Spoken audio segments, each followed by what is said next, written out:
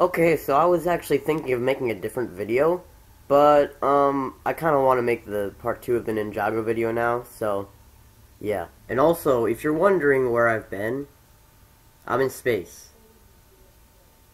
So, yeah.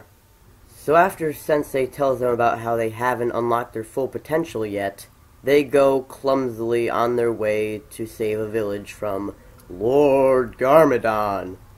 You guys believe what Sensei said about unlocking our full potential? He's your sensei. Who wouldn't believe him? He may be onto something. I mean, since we got these golden weapons, it's not like we've ever had to use them. I wonder what they do. Alright, so I'm going to be frequently referencing something called the team leader chart. Basically, if you do something bold or ask a question that's actually something that a leader would ask to, I don't know, a master sensei or something, maybe just the leader of the 4, that's 1 point on your leader chart. I'm not going to give Jay a point for that. I mean, it's a curious thing, but no, it's not a leader point kind of thing. Just saying. I'm going to reference this all the time. So when the ninja get to the town they're trying to save, they realize it isn't Lord Garmadon that they're trying to defeat, in this battle at least. It's Lloyd Garmadon, his son. Lloyd Garmadon? I thought we were gonna face Lord Garmadon. I think you should just be happy you're not facing Lord Garmadon. So after they teach Lloyd a lesson to not steal candy and all that kind of bullcrap, they go home. But Kai finds something very strange in his little bag thingy. What is it? It's a scroll, windbag. Okay, that was pretty funny. I know it's a scroll, but what does it say? It's written in chicken scratch. Not chicken scratch. The ancient language of our ancestors. One ninja will rise above the others and become the Green Ninja.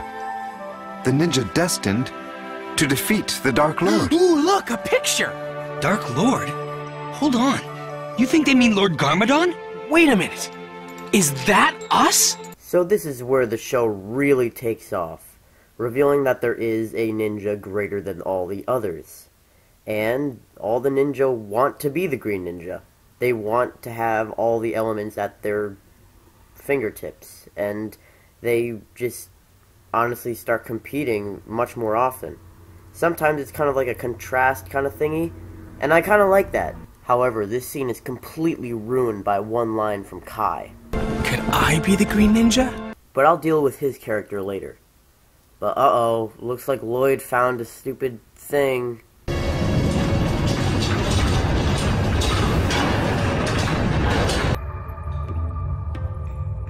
You are out of your mind to venture so far away from home, little one. And this just got creepy. Look into my eyes.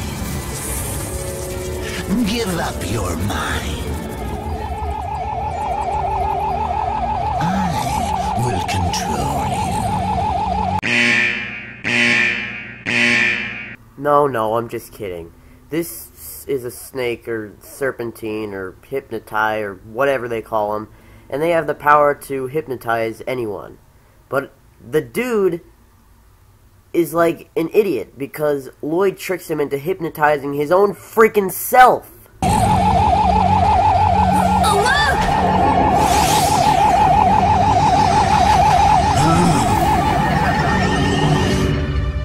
I will control you from now on. What shall you have us do, Master? Us?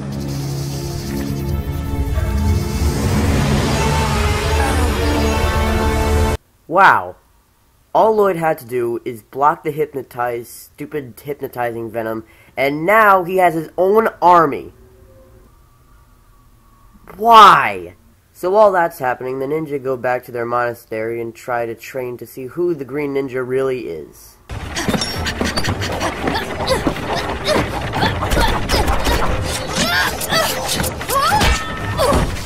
Hey, Nia. Oh, sorry, did I not mention Nia?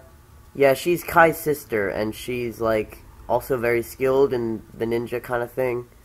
But, she's not a ninja, because she's a girl. 2 matches, then the winners of each face off for the title.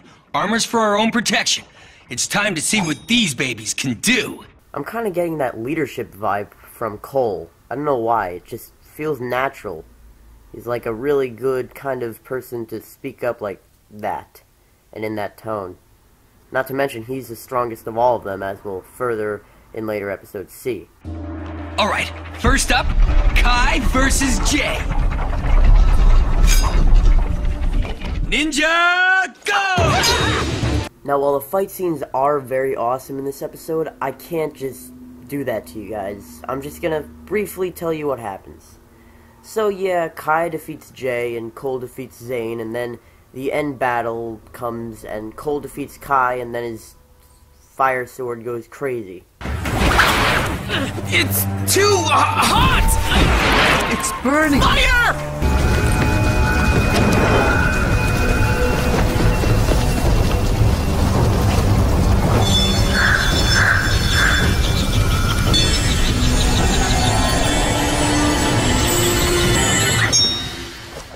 What were you thinking? Jeez. So, to Sensei's dismay, they figured out about the Green Ninja prophecy, which they weren't supposed to figure out about until very later. He says that they need to train very, very hard until they can become even at a beginner level of becoming the Green Ninja. And now, before I get too ahead of myself, I'm going to put 1 point on the leader chart for Cole, because he won the entire match. He's the strongest, and he's proven it. So yeah, there's 1 point for Cole. So after some meditation, or whatever he's doing, Sensei figures out that there's some more trouble in the village that the ninja were just in, with Lloyd and the Serpentine. So I guess Lloyd just went to rob the place, or the exact same place that the ninja were at. Which is probably the dumbest idea anyone could ever have. The Serpentine are back! So to make a long story short, the ninja go there, they find Nia, who's been in the village when the whole attack started, and they defeat the Serpentine and Lloyd. However, all the snakes are able to get away.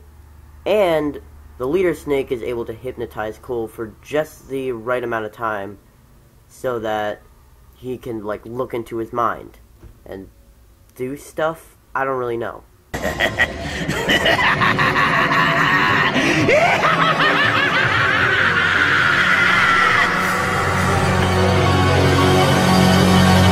And with that, the first episode of Ninjago has been reviewed by me.